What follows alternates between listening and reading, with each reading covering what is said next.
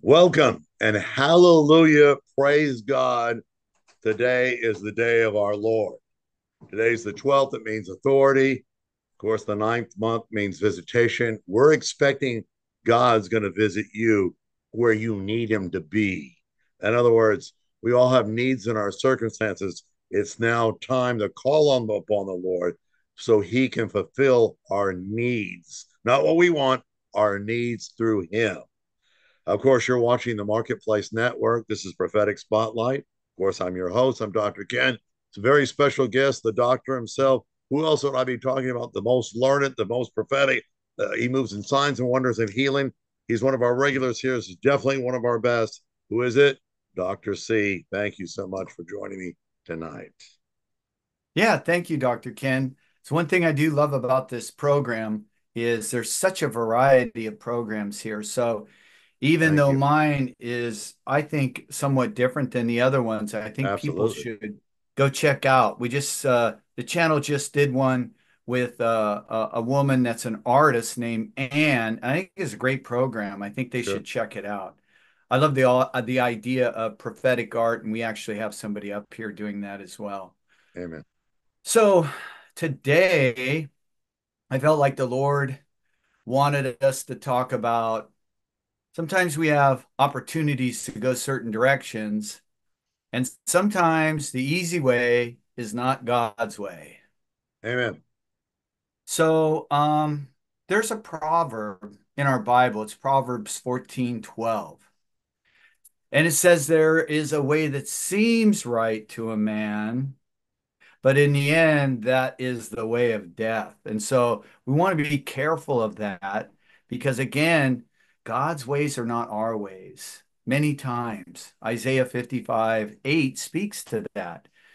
And so there's this story in the Bible, and I kind of want to touch on it. It's out of Genesis, and it's Abraham and Lot. Abraham and Lot in Genesis 13, verses 5 through 13, we see that these two guys, these relatives out there, they really got blessed by the Lord, so much so that their workers and the people that were with them were getting into some disputes. And so we'll just be Good nice word. about it. They were getting into some disputes, and Abraham was saying, you know what? We're too crowded here. We're going to have to split it up. And so there was some options to choose certain pathways, and he was going to allow Lot to make that choice. So if we look at Genesis 13:5 through 13, this is what the New International Version says. Now, Lot, who was moving about with Abram, also had flocks, herds, and tents, but the land could not support them while they stayed together. It's because God was blessing them a lot. And for their possessions were so great that they were not able to stay together. And they were quarreling between Abraham's herds and Lot's, just like I said.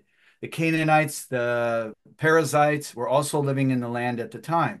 So Abraham said to Lot, let's not argue. Let's not have all this quarreling amongst me and your people, between my herds or herders and your herders, for we are close relatives. And he says, look at the whole land before you. He says, let's part company. And he says, if you go to the right, I'll go to the left. If you go to the left, I'll go to the right. Now, here's the key verse. It's actually in verse 10 and 11, and I want you to catch this. Lot looked around and saw the whole plain of the Jordan towards Zor was well watered. He says it was like the garden of the Lord. It was like the land of Egypt. I mean, it's looking good. It's plush. It looks like, hey, man, that's where it's at. That looks like Comfort City. And so, That's right. Lot says, I want that. He says, so Lot chose for himself the whole plain of the Jordan and set out towards the east. Mm. Now, we're going to find out that this actually becomes Sodom and Gomorrah.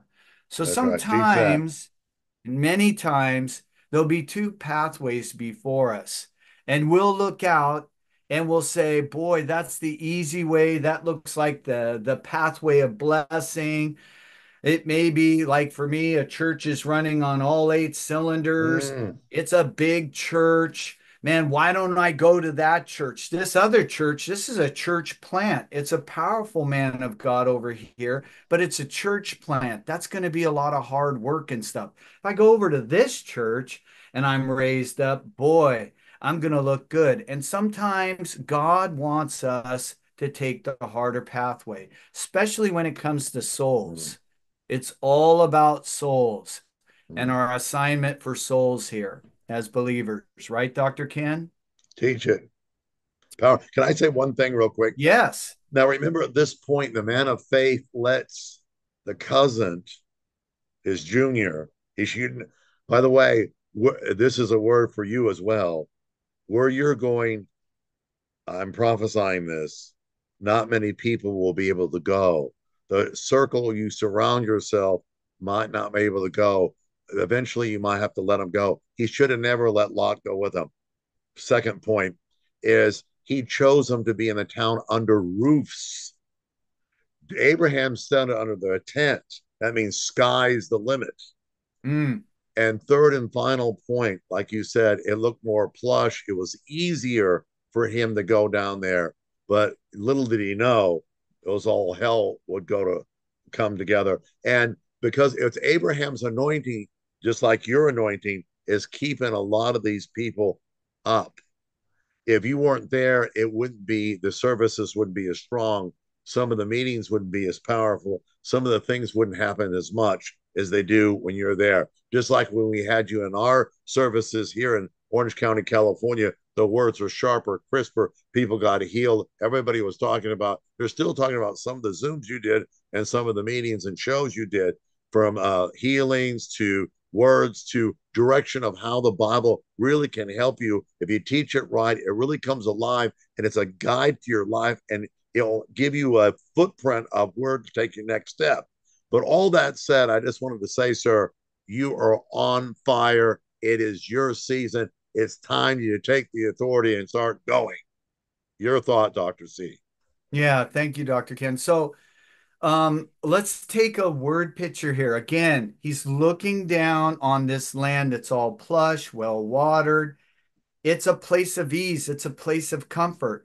He chose that way, and Abraham took the harder pathway. That's out in the desert. And the desert in that part of the world is a pretty scary place.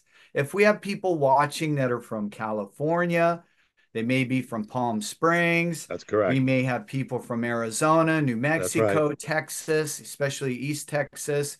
You know Mm-hmm. what I'm talking about. There's Right. some pretty scary places out there. That's And true. most people would rather choose maybe the Pacific Northwest only in the summertime when it's nice and not in the winter when it's gray and I love it. rainy. But, we're looking at it from this viewpoint. He's saying, wow, that's really nice down there. I can grow all these vegetables, have all these wonderful delicacies, all these things. And Abraham's going to take the tougher road. But we're going to find out that Lot gets in trouble by going down there. And in fact, his family gets injured in the process. And so a lot of times, even though there is a way that seems right to ourselves, sometimes the end thereof can be the ways of death. Teach And it that. was for some of Lot's family. And so I want to take a look at Second Peter chapter 2, verses 7 and 8, because Peter, the Apostle Peter, is going to speak about Lot. And he said, it says that God had to rescue righteous Lot, who was greatly distressed. The NIV would put it tormented. Lot was tormented. Well, what was he greatly distressed and tormented by? It was by the filthy conduct of the wicked Good that word. were around him. So even though it looked like this great place, If you talk to believers out there, we have a lot of people that are coming to faith and they've been chasing fame. They've been chasing money. They have a lot of money, but they'll Mm, tell you it's empty. It's empty. In those places of riches can be places of torment. And that's right. so God sometimes asks us, and a lot of times He wants us to step out of our comfort zone. I've spoken about that in the past. That's out where Abraham is. He's outside of his comfort zone out in the wilderness. And so the NLT would say that he was sick from the shameful immorality around him. So it was not a good place. And as Second Peter chapter 2, verses 7 and 8 says, God had to rescue him. But in the process, look what happened to his family. Mm, He lost his wife, he lost his brother-in-laws, and then his daughters lost hope, so much so that they got him drunk and they thought that they would never find husbands, and they had an incestual relationship with Lot.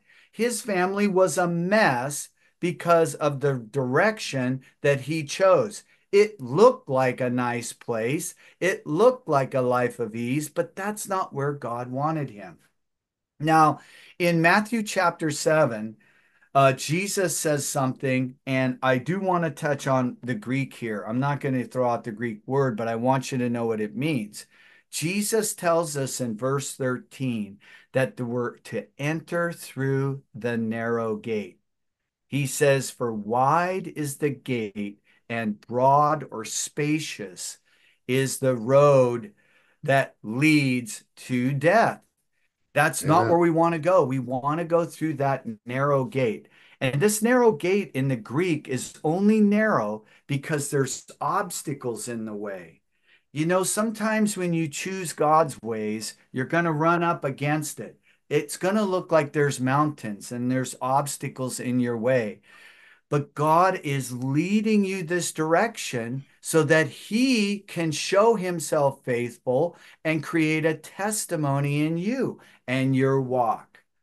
And so Teach it. sometimes we've really got to take a look at decisions in our lives. I know of my nephew who just came to the Lord. He was getting ready to move his family to Boise, Idaho, and get out of the Seattle area because he wanted to go somewhere safe for his young family. And he even put money down on a house that was non-refundable. I think it was like $250,000. Oh, My wow. nephew has a lot of money. He's in the fitness industry. And God gave him the big check. And he walked home and he told his wife, "We're not going to go. I don't think God wants us to leave. He wants us in this place where we're going to be stretched." And so, this place where Abraham had to dwell, not in a place that looked all beautiful and stuff. And so, his wife said, "Well, we're going to lose all that money." They never returned the money. Well, come to find out, he did get his money back. It was the one and only time that that particular contractor's ever given money back. All that to say, though, sometimes God's going to choose the more difficult path for us. Mm, It's not only for our good, but it's also for souls. We got to get out there and be the light and be the salt, and we got to get out there and help people as much as we can while we're here on this earth. That's our assignment. amen. What a word that is. That everybody catch that. Our assignment. And watch who we're with. That's another great point that you had. And our eyes sometimes think, oh, that's the better place. But is it? This is just a powerful, powerful teaching here. You better listen to this two or three times when he gets into these. They sound simple, but you got to really break down every element of what he's saying in every word so you can understand where he's going with it. And remember that time they were extreme. They said he was very, very wealthy. Lot was just wealthy. Abraham was very, very. So through Yeah, his anointing, like I assume Dr. C, some of the people he's with hang on to his anointing, even though he's very, very anointed. Some people might not be as anointed, but here or there, he's hoping to teach them up. And it's about the heart, it where is. he's going is God has chosen him to go. Not everybody can go at that level, but he can always teach people up and help them through where they need to be at. but not everybody can do like he does. But here's my point is these messages, I want you to go back and re-listen to some of Dr. C's and look at the different, he's building to something. Each one gets bigger and bigger and bigger and bigger. And then he paints a picture of what we need to know. He started us really simple and early in the beginning. If you listen to some of his earlier teachings, he's got a book coming out. It's at the bottom of your screen. You'll be out here at the end of the year by Christmas time. I need you to pick that up. And real quickly, because of the expense, the time, the gospel's free. He will preach until his socks fall off. I'm telling you right now, I know this man, but he supports a lot of ministries. He goes to a lot of places that he doesn't even get paid. And he goes to a lot of places where he pays them not to speak, but to speak, help them learn, and he pays to help their ministry. So do me a favor. Let's do this right now. The bottom of your screen, you'll see there's a Zelle account. Please, I'm asking to use it. Just if it's just I promise, if you're struggling with money, here's a man of God that's extremely anointed. He's prophesied a lot of things at a lot of ministers that I personally know of that finances started to come to them. Listen to what I'm saying. He doesn't say anything so just he acts like he's saying it matter of fact. No, you got to hang on to that because that's the word of the Lord for you. So listen to me. I would say, just try it. Just sow $10, whether it be 25, 50, I don't care. Now, some of you, if it's just, don't just give a tip to God. Stretch a little bit. If it's 100, 200, 500, 1,000, whatever that might be. Now, no amount's too big. I know there's a businessman, listen to what I'm saying right now, that has a multi-million-dollar project. He doesn't have even 3 million, but he's got 500,000. I dare you. Believe God. Listen to the unction. If he's tugging on you, sow it. This man is worth it. And watch what God will do for you. But wait a minute, I won't have any money. Doesn't matter. You don't have enough money to finish the project anyway. What's the difference? But if you sow it, believe God. That's sowing and reaping, not buying and selling. That's God's coming. You have to support the ministers that he sent forth to teach you and help you. Now, how do we know what the word is? Faith is by hearing and hearing the word. We have to have a minister or a preacher preach it. That's who he is. He's come to the highest level of doctor's degree. He can prophesy, he can pray for the sick. I don't know what else to tell you, but I know this. If you'll have him come in, here's another one. You got to share this.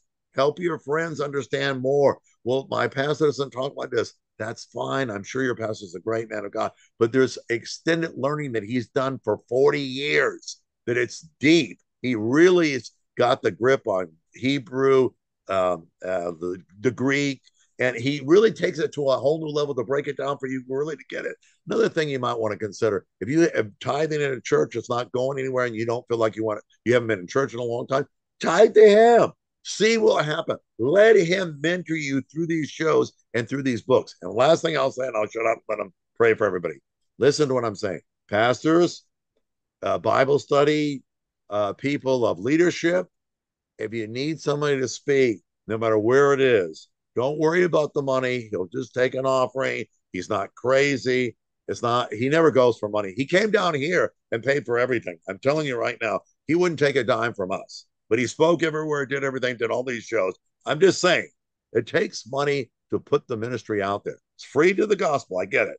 But if you need somebody to do your Bible, I don't care how small you got 3 people. He did a few with us. He does large crowds. He does stadiums. It doesn't matter. Conference, he's really good because the anointing builds when he does the conferences. So please, if you need help, don't be afraid. The email's right there on the bottom. Make sure you give him plenty of time. Don't tell him to come tomorrow. Give him some time to get out there. But because it took me 2 months to get him here. So it just takes some time, but he will come if God is leading him. But one last thing, when you get him there, make sure you line up all your leadership because those are the people that are touching everybody, praying for everybody, and believing for everybody. Make sure he prays for each person, prophesies and anoints them for their double anointing to come out so they will be more active for those people. Doc, will you pray for us at the end to help the people out for this financial need that they have? Yeah, so I would just like to comment that in my life, I've seen God open doors, crazy doors that I would never expect to even open. And so I believe in the financial realm, this can happen as well. I agree. Wild doors can happen overnight. I agree. Overnight, I you know. can I hear you. see your financial needs met. Teach it. Now, I had an opportunity, well, I was with a ministry that was a large church, a well-watered large church, but I felt the Lord pulling on me to go to another ministry. So this weekend, I'm being installed as an executive pastor with the Vineyard Church up here Amen. in Federal Way. And these services will be held on Saturday, and you can catch them live if you want to watch them. I'll be co-pastoring it with Dr. Aaron Winter. And so he does a lot of evangelical work through another ministry that we have, Hearts of Fire International Ministries. But all this to be said, if you do, I agree with Dr. Kent. I don't need the money, but you need the breakthrough. And Amen. so, yeah, right. And so it's all about you. It's not about me. It's all about you.